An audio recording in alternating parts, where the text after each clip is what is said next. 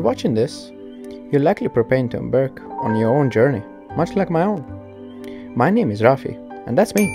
And today, I'm giving you a sneak peek into what my life looks like as a software engineer student in Sweden. Specifically in Gothenburg, as we call it the capital of Sweden. But first, let's address the elephant in the room. Yes, English is not my first language, as you heard it.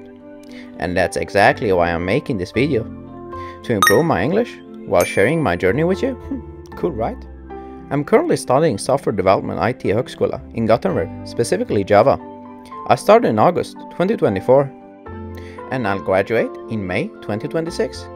Right now, I live in Trollhättan and commute to Gothenburg for classes. I take the car, it's okay, it's better than taking the bus or the train. Here in Sweden it's very snowy, so you never know when you're gonna arrive.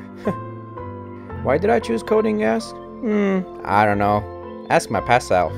I was just in bed, just scrolling around YouTube, and I found a great video. My man, Marcus.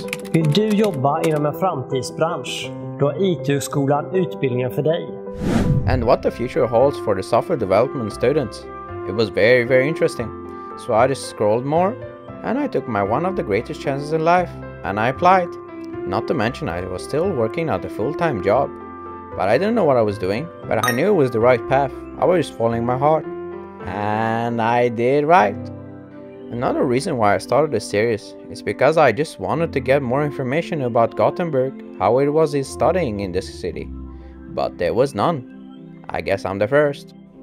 I just wanted to see people sharing their thoughts, their real struggles, their rewards, their wins. But there was none too. What it's like to study programming in Sweden?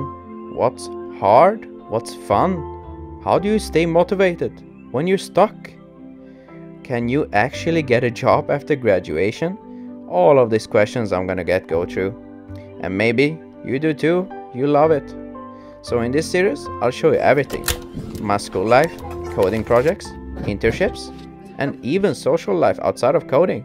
Because that's very important.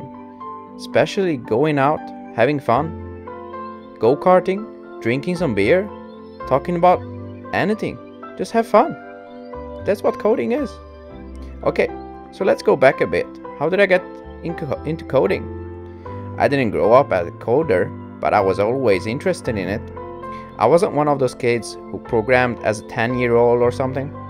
I started programming seriously just in August 2024. At first it felt like, what the fuck? Learning a new language? I'm good. But as more information you get inside of your head, you will learn. You get it. But after a while, things start to make sense. The logic, the problem solving. It felt amazing to build something from scratch, and that was when I knew this is what I want to do. In this series, I'll keep things short and odd to the point. And day in my life as a coding student, Java Jam's a side project, the hardest parts of learning code, how do you get internship as a job? That's all things I'm gonna go through. I also show you the real life of students, because it's not just about coding, we have fun too. If you're a coding student, anyone else in Sweden, or in Gothenburg, or anywhere else in the world, thinking about learning to code, or just curious about what is life in Sweden, in Gothenburg specifically, make sure to subscribe. Oh my god, this word is very hard. Subscribe. Yep, you understand. And follow the journey. If you have any questions or suggestions of which videos you'd like to see, just leave it in the comments. And follow this journey with me. Or not if you don't want to. It's up to you. I'll just make videos for myself. And if you like it, you like it. If you don't, hejdå. My name is Raffi. See you at the next one. Yes! Fuck! Okej. Vill du visa en till va? Är det inte bara en gång? Det är väl inte bara en gång? Det är bullshit om det är en gång. Va? Jo, det är bara en gång. Bara en gång? Okej, 2 det är så. Fuck det där man, det är bara en gång. Bullshit mannen. Jaha. Ja, okej, du ibland kör du. Stora man, jag slog tvärtom. Jag slog ner också.